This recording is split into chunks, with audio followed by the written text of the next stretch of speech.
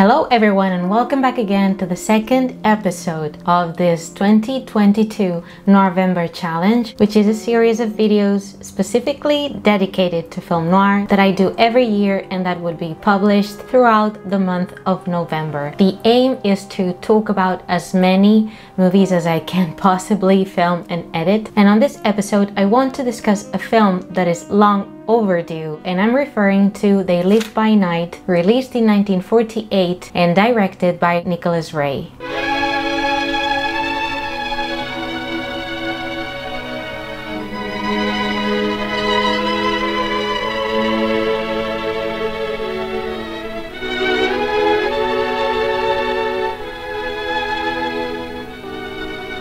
They Live by Night has been often described as the noir version of Romeo and Juliet because it features a couple of young lovers who, let's face it, don't have quite a bright future ahead of them, and they are also on the run. Similarly, in many instances to Gone Crazy, but really this film should be mostly known also for the fact that it was Nicholas Ray's directorial debut, an impressive directorial debut of a filmmaker who right from this very first movie established a clear idea of what his stories would be about and how he intended to tell those stories. And certainly from this perspective, They Live by Night can be seen as a prelude to themes, protagonists, and imagery leading up to a film like Rebel Without a Cause, perhaps one of his most famous movies, particularly in the realm of young lovers clashing with the world around them and their parents and the generations that came before them. Based on Edward Anderson's novel Thieves Like Us, this film was a request from RKO's head producer Dore Schary, a name I mentioned in the previous video dedicated to The Prowler and also when I discussed Crossfire. Schary always championed projects with a more progressive and liberal view, also films that would be socially relevant. The title of the original novel upon which the film is based perfectly sums up a major idea from the movie and the book, which is that banks, politicians, and other figures of authority are no better in many ways than the robbers. They're thieves,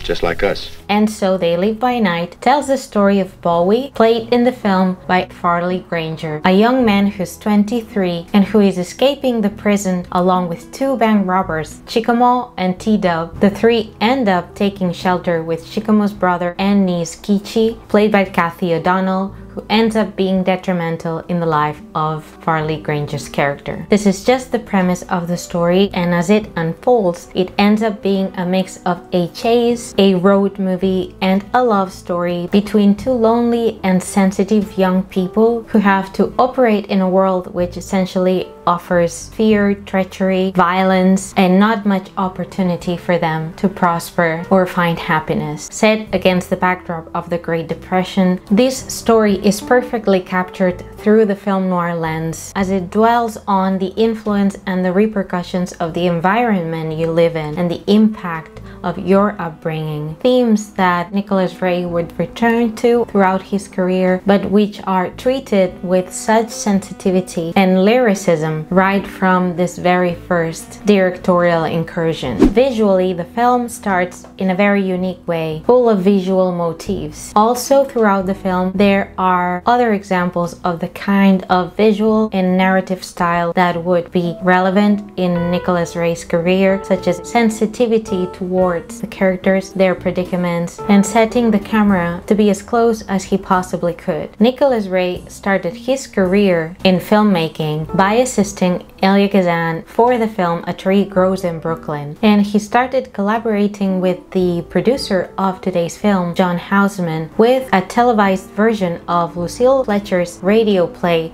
Sorry Wrong Number in 1946 with Mildred Natwick. This was also adapted for the screen in a brilliant film starring Barbara Stanwyck and Burt Lancaster. Nicholas Ray, who had himself experienced the Depression era, felt a strong connection to the story and to the characters, and that is something that I think you can really appreciate in They Live by Night. Coming back to how the movie got to be made in the first place, it was one of those cases in which it could have never happened. One, because the book was deemed too violent to pass the production code. The novel was passed to Nicholas Ray, who wrote a treatment, and he drew again from personal experience here. But then halfway through Nicholas Ray working on the treatment, Houseman, the producer, learned that RKO had been sold to Howard Hughes. Normally, under the circumstances, all the projects initiated before that period were shelved or discarded. But when the treatment was finished, the management promised them that the project would carry through under the new production chief. Charles Schnee wrote the screenplay for the film, and they finally got green light for it. The cast was formed by the young couple on the run,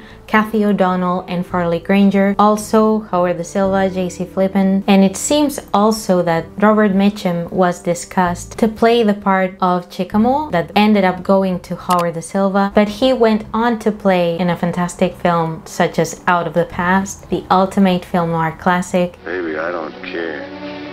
Also, the studio didn't seem to want him to play a secondary role at this stage of his career. Farley Granger and Kathy O'Donnell were both actors under contract with Samuel Goldwyn. Nicholas Ray had wanted to cast Farley Granger as he had gained attention with 2 prior Louis Milestone war movies, but the studio insisted on having Farley Granger making a screen test of a love scene to see if he would be the ideal actor for the part. Nicholas Ray asked Farley Granger if there was an actress he would be most comfortable with, and he ended up calling Kathy O'Donnell, who was, as I said, a fellow actress and a friend working at Samuel Goldwyn Studios. Kathy O'Donnell had already given a very sensitive and very emotional portrayal in a film like The Best Years of Our Lives, and as you can imagine, the screen test went so well that Nicholas Ray was able to not only cast Farley Granger, but upon seeing Kathy O'Donnell, he was sold on the idea of having them together for the film. A brilliant choice because they show such sensitivity. They are so great together. The pair would repeat again as an on-screen couple for Anthony Mann's Side Street, another wonderful film noir. The cinematography also of They Live by Night is absolutely brilliant. It is by George Discant, who is a cinematographer, a director of photography that I particularly admire. One of my favorites, in fact, alongside John Alton, Nicholas Musuraka, Jack Cardiff, or James Wong Howe. I talked about Discant when I discussed the film Desperate last year, and I really fell in love with his photography when I watched that movie. Nicholas Ray would call on Discant again for his next project, A Woman's Secret, another film for Dore Schary as well, in which Nicholas Ray met Gloria Graham, and they would collaborate again for On Dangerous Ground. And although this film is shot in beautiful black and white, really Nicholas Ray's work for most people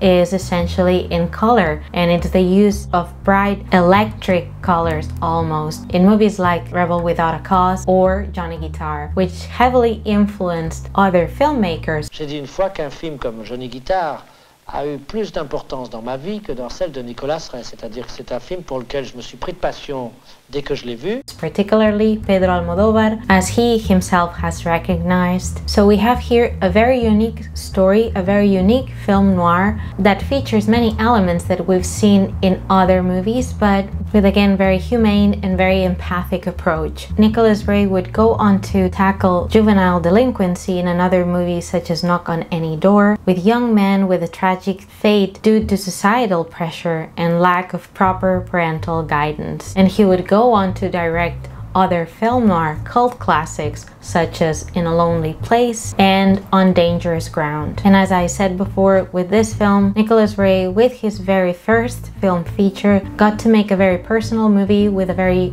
personal style. We also have to mention here the editing of They Live by Night by Sherman Todd in this case, and his work also informs the rhythm and the visual style of They Live by Night. As I repeatedly said throughout the video, this is a very unique story, an outlaw story infused with road movie and tragic romantic drama, and a personal contribution, a fantastic contribution of Nicholas Ray to film noir. This is a movie that I had been wanting to mention and discuss before, And so here it is, They Live by Night, a movie that you should discover if you haven't already. Thank you so much for having joined me today, for your love for classic movies and for film noir in particular. And if you like this video, give it a thumbs up because it really helps the channel. Leave a comment down below if you've also watched They Live by Night and your thoughts on the movie as well. And as always, take care, stay safe, and see you soon with another film noir video. Bye!